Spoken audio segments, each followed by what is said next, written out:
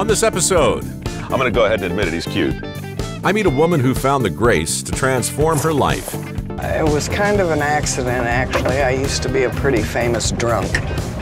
So she could save the lives of some of God's cutest creatures. I'm assuming they bite? They bite and they claw. I mean, they're scared, they're wild animals. There you go. Whether they like it or not. Oh, I'll hurt you over one of these. I believe it. I really will. It's gotta be done.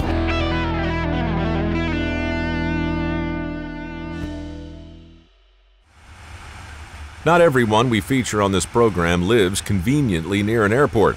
Sometimes we're forced to drive great distances to bring you the kind of quality television you've come to expect from a fake host like me. And when our travels take us to Texas, well, those distances can be quite distant indeed. Texas, of course, is an enormous state, but it's dotted with countless small towns. We're going to drive through all of them on our way to wherever we're going. We'll introduce you to a few as we go. Places like Spur. You know you're in Spur, Texas when you see the big giant spur that was built to celebrate the town's centennial back in 2009. It's impossible to miss. What can I tell you about Spur? Well, the movie Urban Cowboy, which you'll surely recall, starring John Travolta, who played one Bud Davis, reportedly was from Spur in the movie. Interestingly, and perhaps no coincidence, the screenwriter for that film, Aaron Latham, really was from Spur. Dickens, Texas, population 286. Founded back in 1891, Dickens peaked out in 1927 with a population of 500. Interesting fact, Dickens, Texas is the unofficial wild boar capital of Texas, begging the obvious question, what is the official wild boar capital? No one knows. The somebody we're here to meet lives in yet another small Texas town. About 100 miles south of Amarillo, in the wide open expanse of the Texas Panhandle, there's a little town that's struggling with a dwindling population problem. It's not the human residents that are disappearing, but a smaller, furrier inhabitant of the land, the black-tailed prairie dog. Seen as a nuisance to most landowners, these little critters have been driven to near extinction. Which brings us to Linda Watson, whose mission is to relocate them to a more hospitable location. Which begs the question, why would someone go out of their way to protect a rodent? So we're here. And where exactly is here, Don? Quitaque, Texas, Caprock Canyon State Park. Quitaque, is that how you pronounce it? Quitaque. Who am I standing next to here? This is Linda Watson. She is our Prairie Dog Lady. Let me start with your shirt. PMS Recycled Vermin? Yes? What's that mean? Well, PMS is because I'm the only girl that does this and I have a little bit of an attitude at times, and recycled vermin is what we do. All right, good. That's a baby prairie dog? This is one of our orphans. May I? You certainly may. I'm gonna go ahead and admit it, he's cute. Yeah. How long have you been working with Linda? About 4 years now, 4 years. I think so. Like that, yeah. And what brought you to this particular facility? I have been fighting for most of my adult life to get prairie dogs returned to protected lands, state and federal lands. Why? Because they're running out of habitat and they're a very important creature. They're just such a keystone species in the ecosystem. Without prairie dogs, you really cannot have a healthy prairie. That's an important point. A keystone species is one that's critical to the well-being of other animals in the ecosystem. A healthy prairie dog habitat benefits the survival of about 150 other species. Can you tell me what's going to happen to us today? Well, what we're doing is locating habitat where they'll be safe, hopefully forever, and that's this park. You have prairie dogs in the back of the truck We have prairie dogs in the back of the truck. Uh-huh. First thing we have to do is we have to go build a prairie dog town. You can't just take the prairie dogs and throw them out in the wilderness. Let's go build a prairie dog town. We have now entered Linda's world. How do you know when you're in Linda's world? Linda tells you. Okay, camera people, when I start moving these cages, do not get near me. Mike and I will move them, everybody else just stay back. Okay. That's what we do. In a little while, it'll be highly amusing because Mike and I will get these out of the cages, at which point paybacks come because they're gonna try very hard to hurt us. And how did, I'm assuming they bite? They bite and they claw. I mean, they're scared, they're wild animals, so, and that's, to me, more important than you guys, so. I believe her. Oh, I'll hurt you over one of these. I believe it. I really will. Better believe it. At this point, It's every man for himself. Saw him at Caprock Canyon State Park, helping Linda Watson find new homes for a few dozen prairie dogs. First order of business is to get these guys to where they're not banging themselves up. What's the Latin name? Cynomus ludovicianus. Cynomus ludovicianus? Well, we've already upset one. Why did I do that? No, that? actually, I think this one's yelling from our cage. That's what I think. I like this right here, pretty open. Linda's more than just a protector and relocator for these prairie dogs. She's also something of a nurse.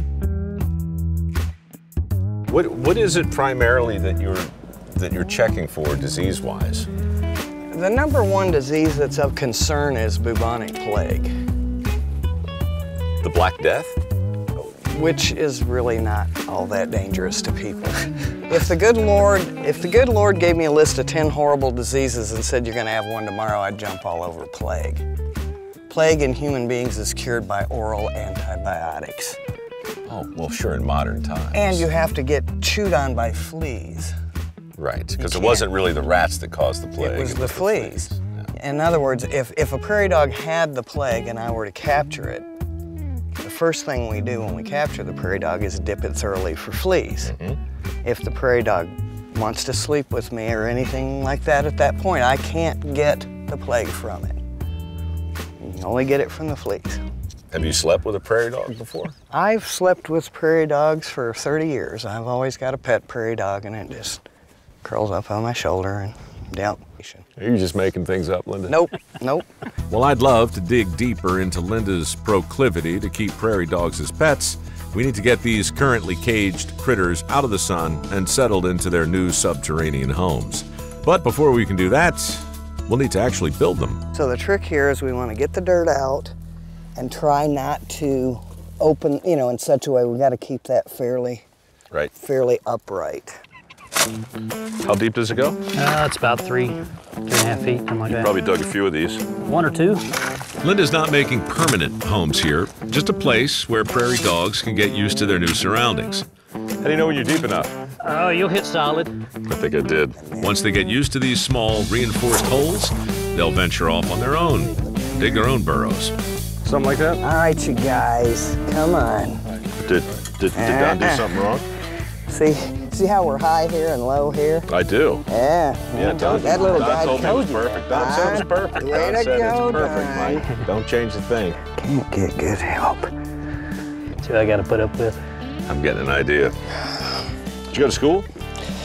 I am a 9th grade graduate. So how does a high school dropout become a preeminent prairie dog expert? You feed a Texan a line of BS, and if you can back it up, you have a business. Look, that's why we're here. Now, if you're going to house prairie dogs, you've also got to feed them. That task has been delegated to a volunteer named Whitney. Let me ask you about the scoop. Why wouldn't you just take a handful of it and... Because you know how much you're putting in the scoop, not how much you're putting in your hand. I'm not convinced. Make sure there's enough for 4 cages. Yes. I'm just taking direction from Whitney at this point. No, you're not. You're putting it in with your hands, and she specifically said you use the scoop. But I felt like she was doing it just because she had been told to do and never bothered to question authority. Whitney is in charge of the feeding operation. And you're in charge of Whitney. True. Who's in charge of her? God. Okay, so it goes God, Linda, Whitney, me. Yes. Okay. How many volunteers are here, Whitney? Not many. All my friends I know probably wouldn't do this. Why? Linda's personality. It's possible she can hear you. A lot of my friends are scared of her. Can I be honest with you? I'm a little scared of her. That's plenty, guys. All right. Okay, this is the most important part of this whole procedure. She was saying you're a dream to work for. She's a child. She doesn't know any better. We're all children in God's eyes, Linda. All right, so we dug the holes, placed food in their cages. Now we're stuffing them with hay and talking about our dreams. Yes, I had a dream where my landlord was following me around doing this all day, and he was made out of particle board and he was nude. That's not a scary dream, but very disturbing. I'm a little scared. Since I quit drinking, sleep is an issue at times. It was hard work and God's grace that allowed Linda to get sober. Luckily for the prairie dogs, she refocused her energy on the preservation of their species. All right, come on, grab that. We got work to do.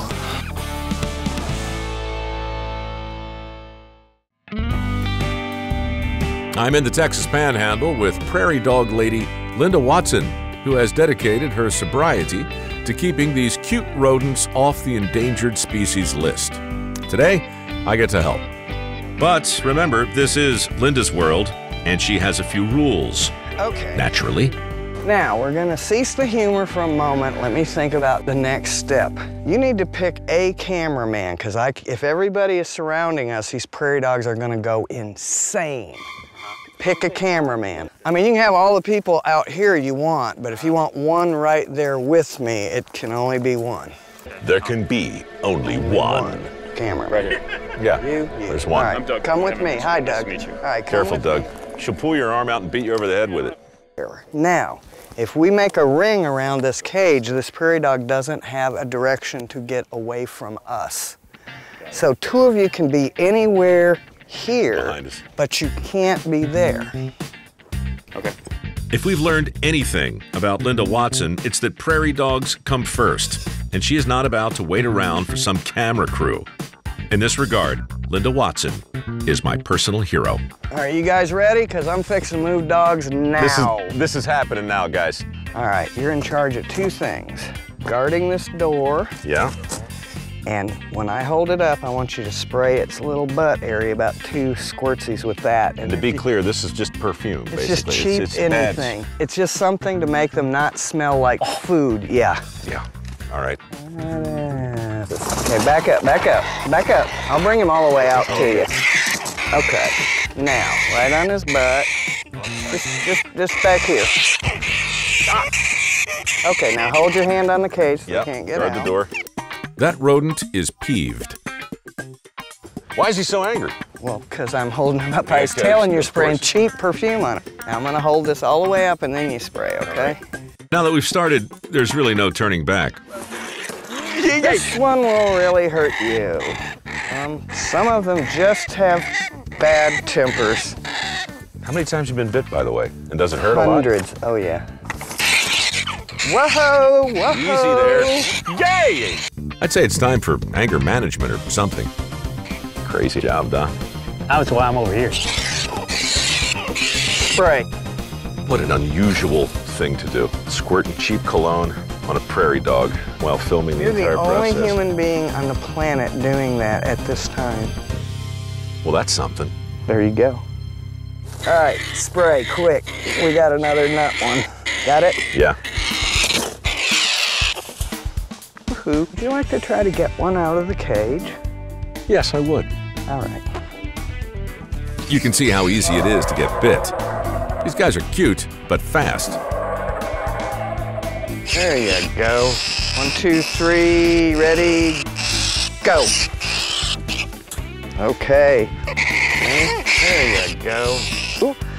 Go. Bonsai. I believe that is probably the most aggressive cage full of prairie dogs I have ever put in a cage. Prairie Dog Relocator. It's got to be done. All right, so they got Okay. shade. All right. They got companionship. They got a Yes. hole. And in just a little while, we're gonna decorate the town with American flags. I told you it was going to get weird. Yes, the woman who figured out that cheap perfume will keep predators away from prairie dogs has also come up with a creative way to make a festive safe house for these critters. What we're doing is we're building a fence around this town of bad smells. Right. It's pretty simple, really. A bucket of pine-scented cleaner, a bunch of small American flags. Oh, and the garland is actually to keep the prairie dogs from wandering off into the overgrown areas of the park. You can't be the only one doing this, are you? Yep, You're it? I'm it. For someone with my education and my background to leave something that maybe will last hundreds of years is pretty cool. It's very cool. Much like Charles Goodnight before her, Linda is helping to protect a species for the betterment of the animal and the land. And the job's not over yet.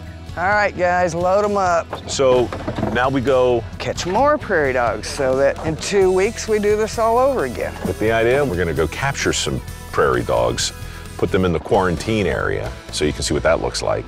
Maybe decorate a Christmas tree or something. Maybe carve out a pumpkin. Hide some Easter eggs. We're in Quitaque, Texas, where we've joined Linda Watson's ongoing crusade to protect the prairie dog. Now we're in the process of actually looking for and capturing the prairie dogs. If I didn't introduce Daryl before, this is Mr. Linda, basically. Hello. All right, so what should I need to know about what's going to happen? What we're going to do here is, this is a thinning process. We've got to remove about 70% of the prairie dogs from this campground over the course of this summer. And then they'll go into quarantine, and then we'll bring them back just like we did the ones we brought this morning, and we'll release them in the new site. What we don't want to have happen is for this campground to get grazed down to bare dirt. Right. They are not on a prairie, therefore they can't spread, and so, you know, food could become an issue, and that's, people say that the prairie dogs graze everything down to bare dirt and they damage the terrain. What you're gonna see out here is a very healthy, grassy area with many, many prairie dogs, and the grass is thriving, but of course if you continue to let them overpopulate, well, then that will become a problem, so we're keeping them in check. This is where we go? This is where we're gonna get our lesson in how to catch a prairie dog. All right, Daryl. Without a Keep prairie an eye dog. on us. I will. Somebody starts screaming, you start acting. You be all right. Okay. All right, so rather than argue with you, what I'll just do is everything you tell me to do. There you go. Will you be catching the first one or will I? No, I'll be catching the first one. Okay. And you will observe the process. You are the tight end, I am the quarterback. You're very kind. Thank you. Let's go. Come on, we're leaving now. All right, all right. After years of trial and error, Linda has perfected her technique. First, spot the prairie dog. Just creep up to it. Get it. Get it now. Yep. Then, jump out of a moving truck. Hop out, Mike. Come on. Then, quietly move the water tank into position. Once it's over the hole, open a spigot and flood the prairie dog's home. Yeah, man, if you're the prairie dog right now, you're thinking, what the heck? Not to worry, the prairie dog has adapted to the common flooding that hits these plains and can hold his breath until he safely evacuates. Oh, here we go. An instinct that Linda is more than willing to take advantage of. How'd you know he was coming? I'm good at this.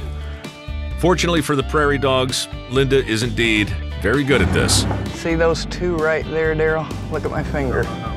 Cut for the nest now. In other places, prairie dogs are considered a pest and exterminated. Back them up, baby. But in these parts, Linda can sometimes rescue 100 prairie dogs a day. Here, just pop them right in here, Mike. I know that had to be very disruptive. Go. Here we go. Hold. He's still got suds on his face. You don't want to put him in there with suds on his face. His buddies are just going to make fun of him. So that was a very successful run. You nailed the whole family. Yeah. Soon, I'm hoping you will catch some. That way you can get bitten instead of one. Now, it's true, I have stuck my hand in many places over the years. Don't get bit. Protect the quarterback. And yes, this is another one. If you'd prefer to grab right-handed, just come around this side. I'll grab him left-handed. Every time I do that, I get bitten, but you go for it. Come on. But soon enough, we're catching prairie dogs hand over fist. Easy, buddy. Oh, Jesus. Go. That's all right. Get him by the tail before he bites you. Got him. And there's another one. Oh, God. A surfeit of riches. Our cage is brimming with rescued prairie dogs, and the day is quickly coming to an end. What's my big takeaway? Oh, he's a big boy. Yeah. Prairie dog relocating, it's just doggone fun. Look at that. He looks All right, like he's Mr. doing that. Tight End. Hello, prairie dogs. Well done, Mike. I want you to join me for an official goodbye. I want to thank you for your hospitality. Well, I would thank you for your help. This is interesting to find that you would think this was fun. And it's fun. How do you not look at this and see nothing but fun, man? This is fun. You're pulling them out of the ground with your bare hands, you're relocating them, you're rejuvenating and reinvigorating the prairie in a very important part of Texas, and at the same time, saving the lives of a species I can't recall. What do you call them again? Cynomus ludovicianus. Cynomus ludovicianus. Something to remember. Black-tailed prairie dogs. Thank you. I do want one of those shirts, though, for real. This may be the last one in existence. I'll take Sure, it. it's like 30 years. Okay, I'll take you it. can have it. Let's swap right now.